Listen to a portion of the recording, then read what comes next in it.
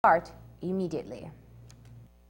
This procedure started around about 2012, where the project was designed, and we had the supervision firm coming in, send out tenders, we received tenders, and because of the amount, we had to go through what we call the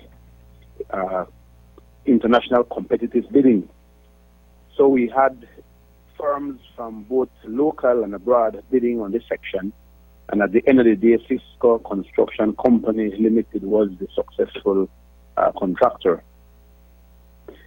The scope of works will include construction of retaining walls in the area where there is threat to erosion of the road foundation, the installation of erosion protection baskets and rocks, riprap, widening of the road cross-section to include paved shoulders.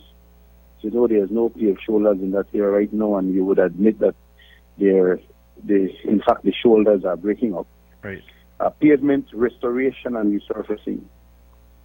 We will also have all the normal safety features like the line marking and signage and reflectors and all the different safety barriers that goes along with it.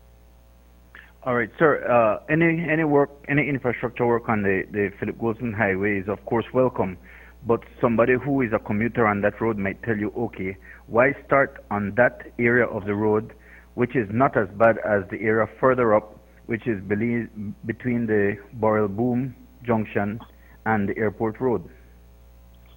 As I mentioned, this project was conceptualized over 5 years ago, and this was the section that was being targeted. The other area you just mentioned will come under a different project and a different funding agency. We have the World Bank and the government of Belize doing what is known as a climate resilience project that will then go from the airport junction to about mile 25. That should start later this year. But we have seen the condition of the road deteriorating indeed. If you can remember, just before the rains, the Ministry of Works, we were out there doing a lot of spot patching. The area that looked like a checkered board. Now that the rains have stopped, we're out there again. We will be doing some spot patching with the premix. We couldn't use premix before because of the weather conditions. We will be doing spot patching with the premix